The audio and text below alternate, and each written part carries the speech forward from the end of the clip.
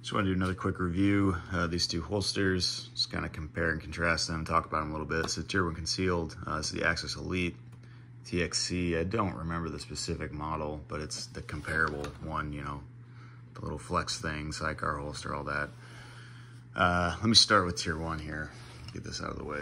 So Tier 1 concealed, I'm sure most of you know or have heard of them in some capacity. These are my personal favorite appendix holsters. I think it's a fair argument to say that they work better than everything else. The Kydex, it's thick, it's rigid, it's sturdy, it doesn't really wear, it doesn't flex, it doesn't get soft in the heat, which sounds dumb, but I live in Phoenix, and when it's 120, your gun gets hot, this thing gets hot, it doesn't really get soft. Like, I have had that issue with other holsters. This one doesn't do that. The hardware is top notch. It never seems to come loose. The bungee cord is stood up over a long period of time. The adjustability of this thing is phenomenal. Like, you can change all of your ride height like a ton. Like, you can change it. There's like 5 or 6 different ways. You can slide these things up and down, this up and down. You can change the stack height on the claw. Like, you really can kind of fit this to how you want it to be, which is great because not everyone's body is the same. Not everyone wears their pants at the same height. Not everything is going to be the same for every individual. So having that adjustability is great. It's such a huge selling point for them that I think is kind of understated. But the fit, the function, the form, everything on these Tier 1 holsters is, you know, top notch.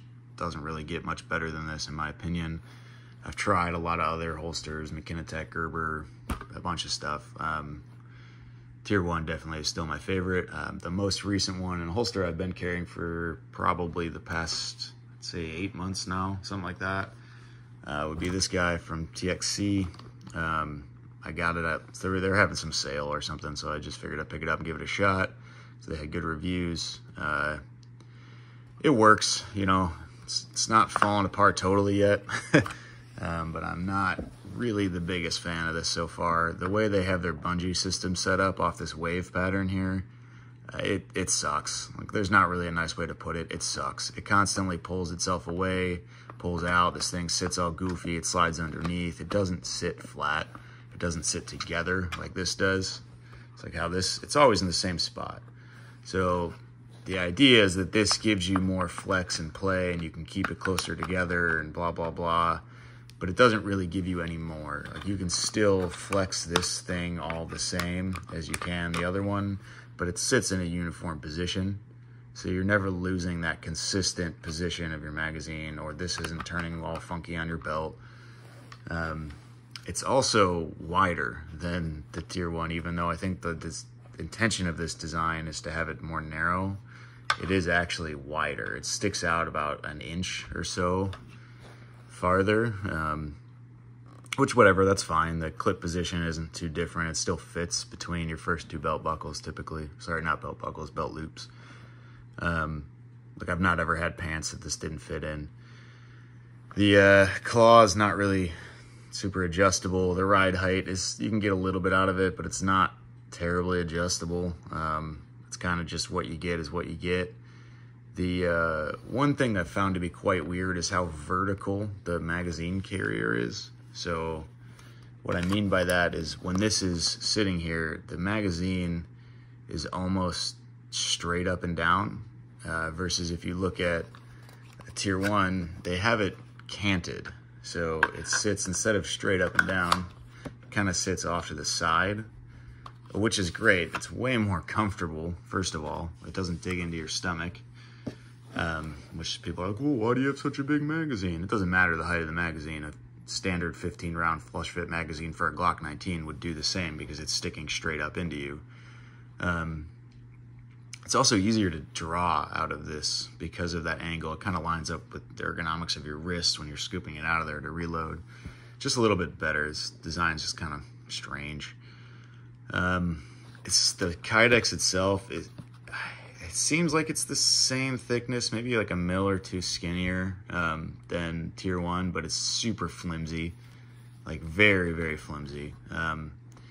If I leave this in the heat at all, like on my tailgate at the range, or if I leave it in my truck for some reason, like I gotta go into a federal building where I can't have a firearm. When I come back out in the summer, this thing is like squishy soft just from sitting in the truck for 40 minutes. Never had an issue with this. Right away had issues with this, and it actually changes the overall fit. Like, I've had to over tighten basically everything at this point to have this maintain any type of retention. And I know it's not active retention, there's no button, but if I were to just turn this upside down, my gun would fall out after it's been sitting in the heat, which is not okay. It's not good. But I don't want to, just sit here and badmouth this holster, because it does work. It does work well. It is less expensive than the Tier 1.